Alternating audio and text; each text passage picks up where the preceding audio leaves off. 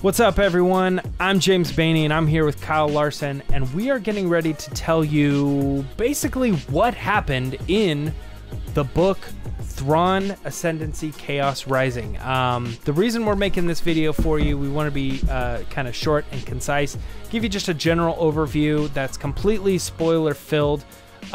We do this for the people who, maybe never had the time to read it, or maybe just thought, I'll just pass on that one or whatever, but you kind of still want to have an understanding of maybe what happened, or maybe what we say in this book will interest you, and so you say, I'll pick it up and I'll get all the details, because we are just going to kind of like summarize the story for you and basically just give you, like I said before, what happened in this book.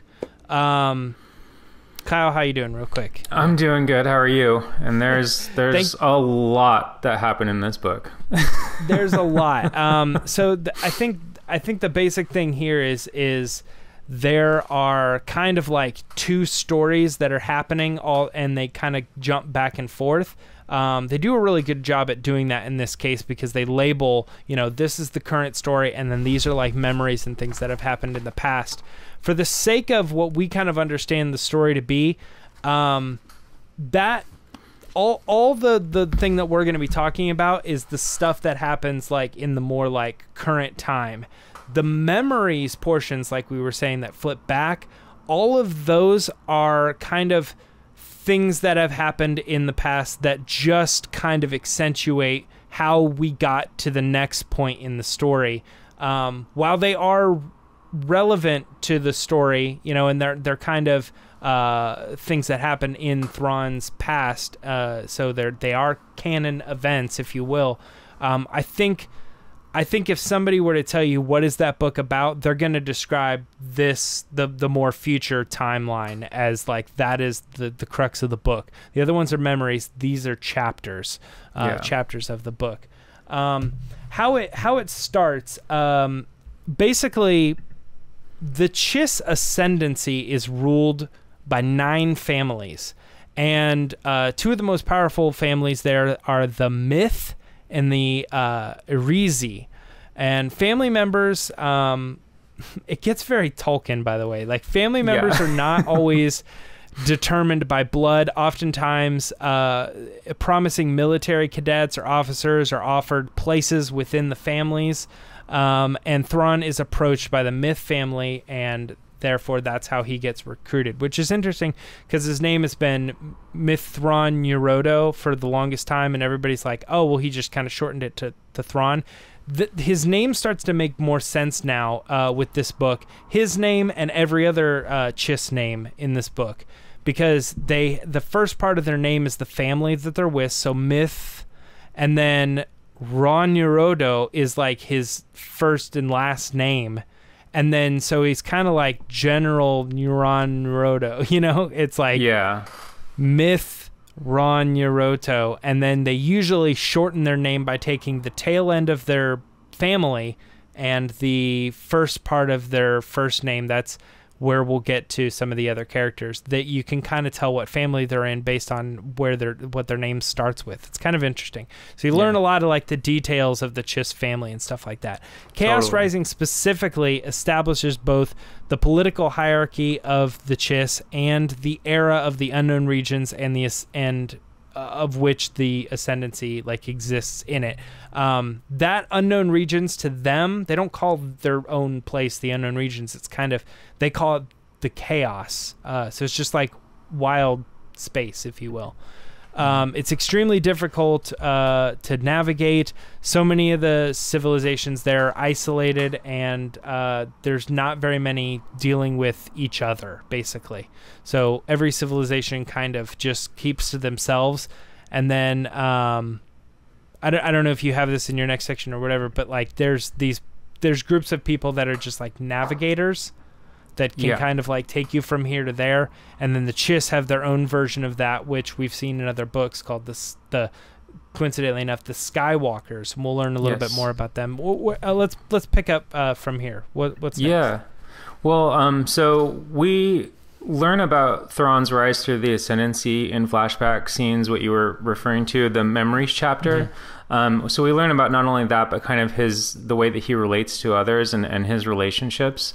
But aside from the memories part, there's a real-time crisis that's kind of unfolding in the opening of the book when the Chiss homeworld is attacked by this unknown alien species. And it opens pretty quickly. There's, 3 or 4 ships, I think, that just show up and start bombarding the planet, which is a pretty brazen thing for, again, a lot of these alien species are aware of one another, but they don't really kind of deal with one another at all. And there's kind of this tenuous peace. But so at this time, Thrawn is a captain when we meet him in like present day of this, and he has his own ship called the Springhawk, and he's tasked by the Ascendancy, or not by the Ascendancy, but by a general that he's close with, to go learn about the mysterious attackers, because they know that Thrawn is he's kind of like the Sherlock Holmes of the Chiss, and he eventually finds out that this alien race that attacked them, they're called the Nickardune. Is that right? Nickardune or Nickardune?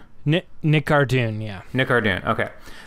So there's a few other neighboring civilizations that have had kind of a tenuous history with the Chiss, and as Thrawn learns more about the Nickardune, he finds out that the Nickardune is trying to form these alliances with them. And so that's where he really starts to take notice and sees how that could be a potential threat to the Chiss. And he focuses his investigation really on what the dealings are between the Nickardune and these other species. So I'll turn it back to you. A fun little thing too to add there about the Springhawk is that at the beginning of the chapters, at the beginning of the book, the mainline story, he's getting the Springhawk back, and throughout the memories, we learn a little bit more about how he lost the Springhawk in the first place. That's a good point. Because if there's something that you want to learn about Thrawn in this book, if you're not reading it, it's that he kind of was an up-and-coming person. He made some choices that kind of made some of the political people upset, and then he kind of had to take a step back. And then now the beginning of this book is him trying to pick himself back up and earn his place back in. And you're kind of getting those stories simultaneously. Yeah, he's not in the best of graces with most of the Ascendancy. A lot of them are skeptical. Yeah. So on his way to figure out who these attackers are, he realizes that the Nickardune are led by someone named Yiv the Benevolent. Interesting. Yeah. And what they're basically doing is they're using the neighboring species to do their dirty work. They're kind of like locusts that are just kind of taking over the planets around. So that's why Thrawn and the Chiss are being attacked by certain people, and they're like, wait a minute, this doesn't add up, and they're trying to sort back why these people are attacking them, and it's because Yiv the Benevolent and the Nickardune are kind of taking over their area of the chaos, if you will. Yeah. As the investigation continues, a fellow myth named...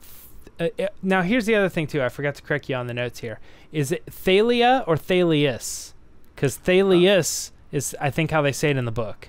Oh, okay. I thought it was Thalia in the book, but let's see here. Oh, it is Thalius. We can double check that. It's Thalius. No, it is. Okay. Yep. That was a typo that just kept on going. Yep. All right. I think I was reading my notes that I had taken, yeah. Fair. So a fellow myth named Thalius joins Thrawn on the ship and serves as a caretaker to a young Skywalker named Cheery. She's also...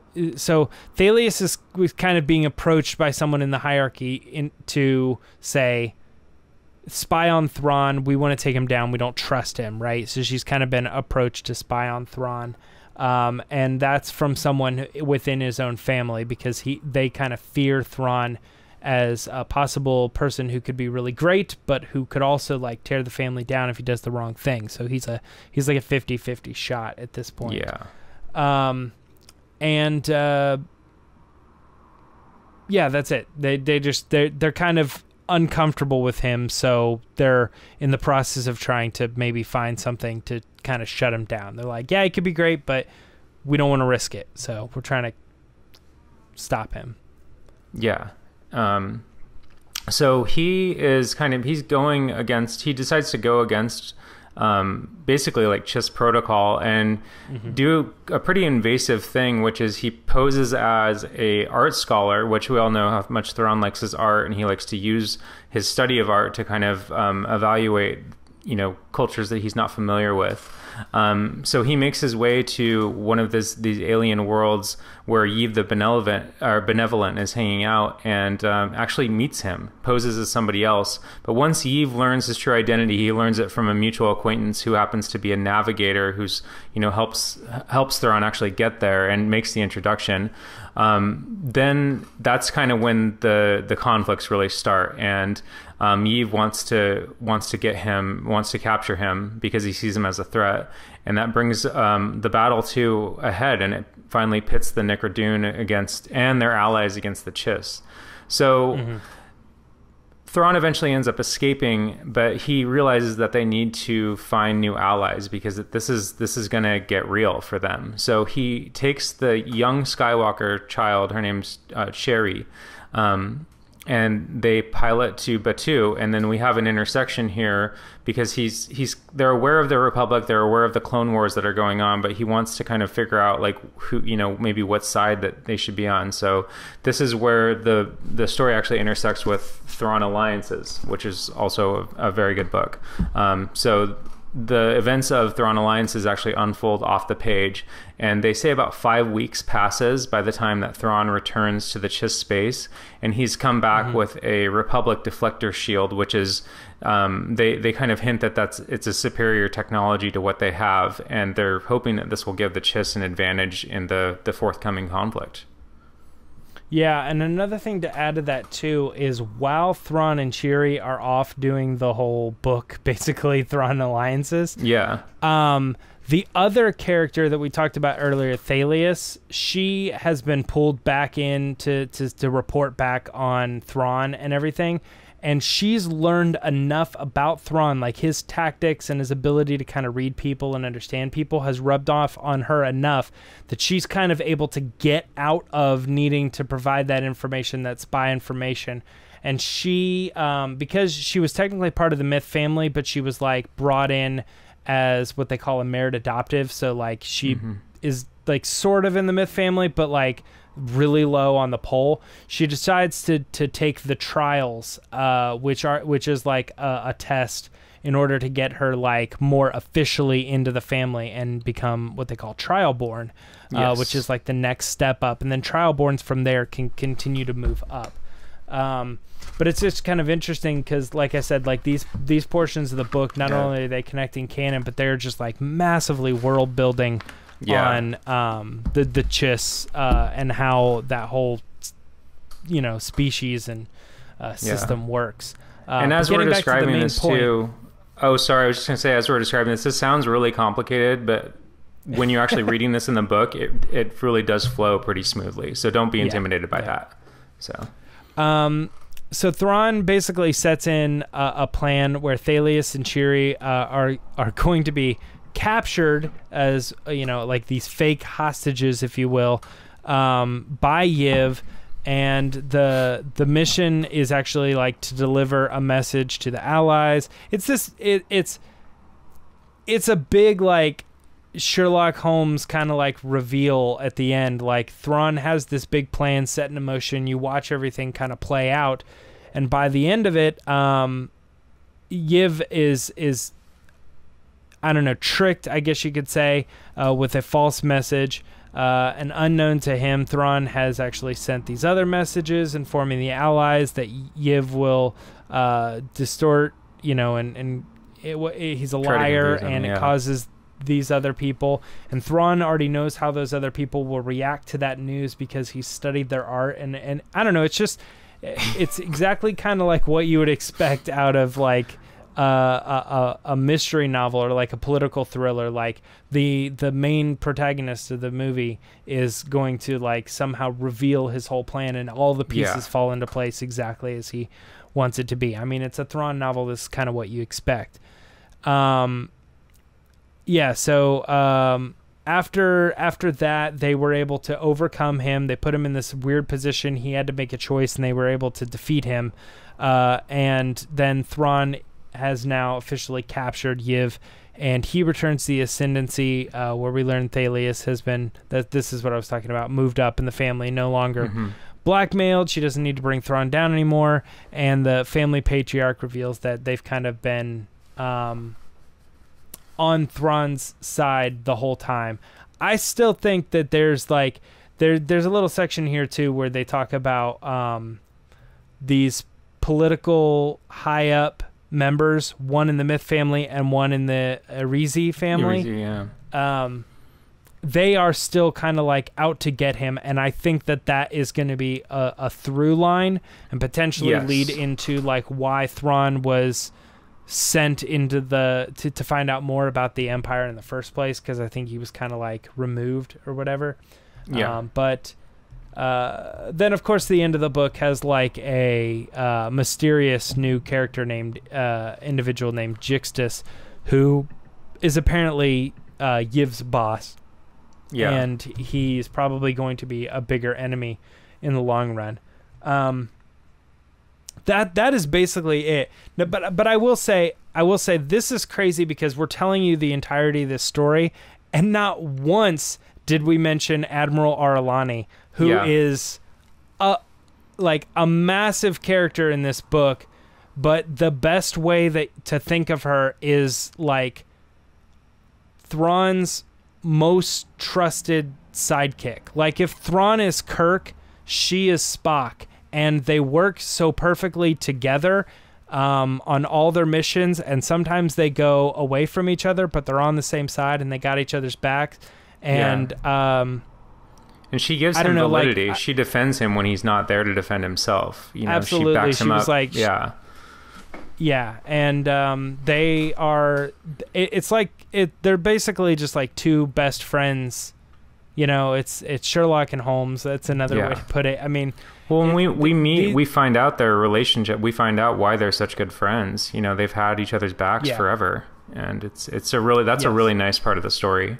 And she also is kind of an interesting look into the Chiss like system as well too, because she started in the Risi family, and then she was chosen and now is outside of the families inside the bigger thing called the Chiss Ascendancy, which then I don't think we actually know. Like we have always kind of said that Thrawn is loyal to the Chiss Ascendancy. We kind of think of him as someone in the Chiss Ascendancy, but he still says his name is Myth-Thrawn, you know? Yeah. So it's like, apparently he stays in the family of the Myth and stuff. I don't know. It's good. We're not here to review it, but we're here to tell you that if you want to learn more about the Chiss and totally take a sidestep to all other things Star Wars as far as like this portion of the galaxy and the Civil War and all that stuff, this is a total like in its own space kind of book. It's political. It's I guess you could say it's mystery. Yeah, a lot of palace intrigue. Action. Yeah, it's military. It's world building. There's a lot there. You know, I've had to think about, you know, how does it relate to like stories of relationship and hope and, you know, other things like that. Like the Force is not in it. Lightsabers are not in it, you know. Master and apprentice, they're not in it, but you know, it's the war part more than the lore part. But it is still fundamentally Star Wars. So yeah, that's the great part about it. Yeah, I think that is about as summed up of a version as we can do of this book. That is basically what happened in Thrawn Ascendancy Chaos Rising. If you want to check it out, please check it out and write in the comments. You know, if you watch the video, if you're not going to check it out, if you are, whatever you thought of the story, if you are interested in maybe picking up the other ones, just, I don't know, let us know what you think. Make sure you give the video a like. You can find me on the Resistance broadcast twice a week talking Star Wars news and other things like that, as well as we have another video on up on this book, where we're just going to kind of get into more of our personal feelings, review, and have an open discussion. And that's also available on the channel right now. You can find me online on Twitter and Instagram at MyerTrunks. Kyle, where can people find you online? You can find me on Twitter at Kyle D. Larson, and then I'm also writing for book and comic reviews, mostly for Star Wars Newsnet, and then I occasionally contribute to What the Force Show as well. So. All right, yeah. All right, well, that's it. We'll see you guys later, and may the Force be with you. Thanks, guys.